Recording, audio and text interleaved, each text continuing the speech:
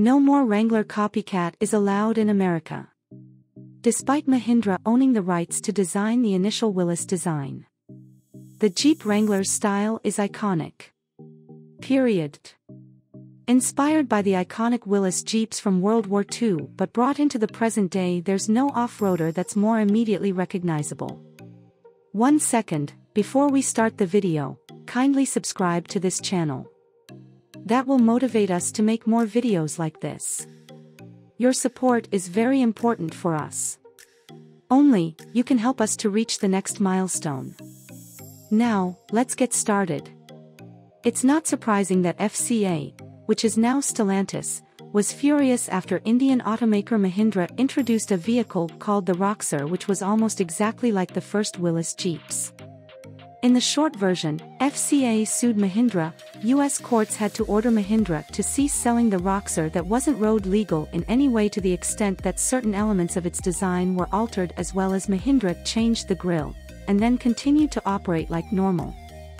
The court also agreed that there was no evidence that the Roxor was not an Wrangler replica, and that since Mahindra holds all rights in its Willys Jeep design, and was since 1947 the design, it shouldn't have been a problem at all.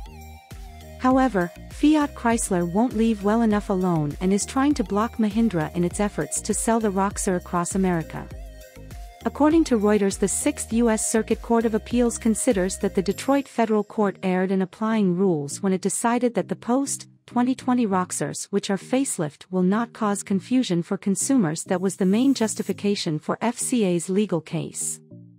The original decision relied upon the International Trade Commission's (ITC) declaration that Roxor style was distinctive enough and that a typical person would instantly recognize that it wasn't the same as a Jeep. Sixth Circuit alleges that because Mahindra is a known infringer of intellectual property law, the court should have been held to an even higher standard. Based on the latest information, it is believed that FCA/Stellantis could be able to have proceedings restarted the case, and it is currently being referred again to the Detroit court, which has previously handed down an opinion on which safe range in the design of the Roxor is in actual fact sufficient due to its resemblance to the Wrangler. The Mahindra spokesperson has stated that the company's confidence and anticipates any verdicts to be consistent with the rulings of the past. The original grille with 5 slots might have been misinterpreted by some as a resemblance to Jeep's famous 7-slot model, but the new version is not at all like it. Since Mahindra is the owner of this Willys Jeep design, it appears to us that Fiat Chrysler is picking on the less popular model. The Roxor, which is also called DAR as it's referred to in certain markets, is an excellent small off-roader, but in the US it's not street legal, which is to say it's only sold as an off-road terrain traverser.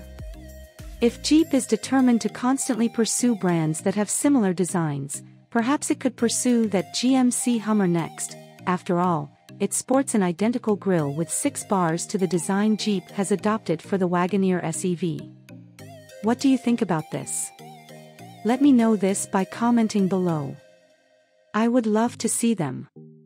I can go through your comments and share my feedback. Thanks for watching this video completely. Kindly subscribe to this channel and hit the like button. Thanks again, have a great day.